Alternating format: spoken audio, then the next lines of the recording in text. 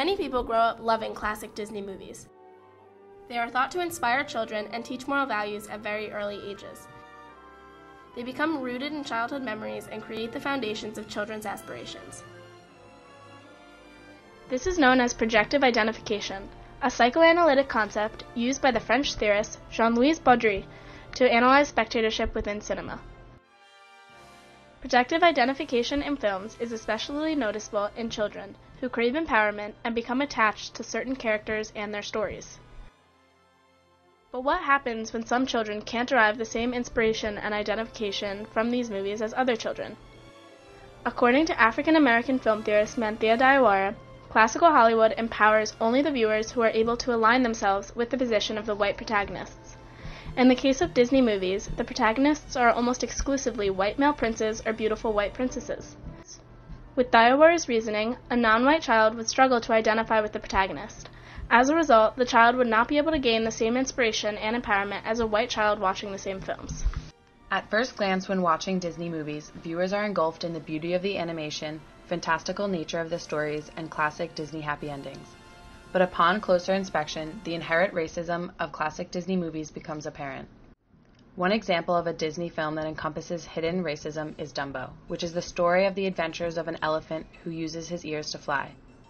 In the song When I See an Elephant Fly, viewers are introduced to the crows, who act as father figures and encourage Dumbo to keep trying to fly after he loses his ability.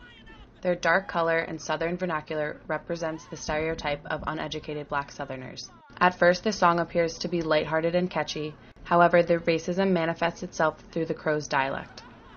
Hey, I seen all that too. I seen a peanut stand and heard a rubber band. I seen a needle that winked its eye. One of the crows in the scene is named Jim the Crow. This choice by Disney is a clear reference to the Jim Crow laws of the 1960s, which allowed for legal segregation and discrimination in the South. As Diawara would argue, the black spectators are not privileged to the same viewing experience as the white spectators while watching Dumbo due to the inferior portrayal of their race. Another Disney film that has racist undertones is the 1953 film Peter Pan. Peter Pan features a scene in which the Lost Boys go on a hunt for Indians. The Lost Boys are a group of young boys who live with Peter Pan in Neverland. They live without parents and can do whatever they want, usually with the encouragement of Peter. In one scene, they are instructed by Peter to go on a hunt for Indians. Go out and capture a few Indians. When the leader of the Lost Boys describes the Indians, he stereotypically characterizes them as dangerous. Blackfoot tribe. Belongs to the Algonquin. Quite savage, you know. Let's go get them. Instead of capturing the Indians, however, the Lost Boys are instead caught by the Indians. When the Indians attack the Lost Boys, the scene creates an image of ferocious savagery associated with the Native Americans. In the next scene, the Indians are portrayed as bright red humans. The film turns the history and skin color of Native Americans into a joke through the lyrics.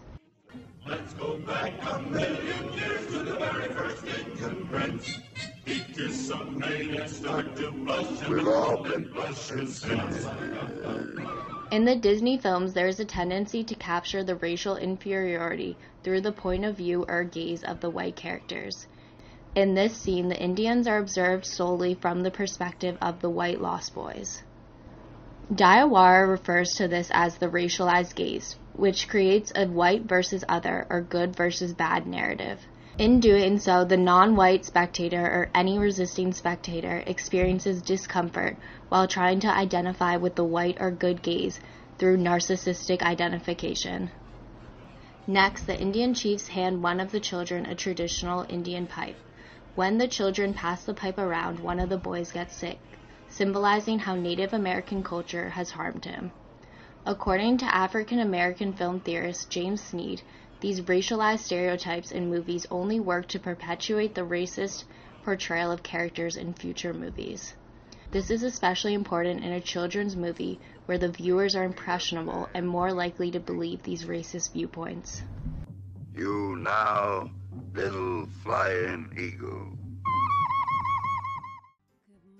Dumbo and Peter Pan reveal the racist nature of Disney films.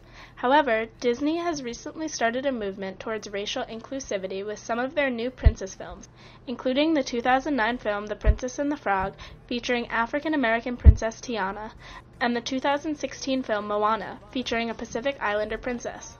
It was Moana, right? Yes, and you will restore the heart.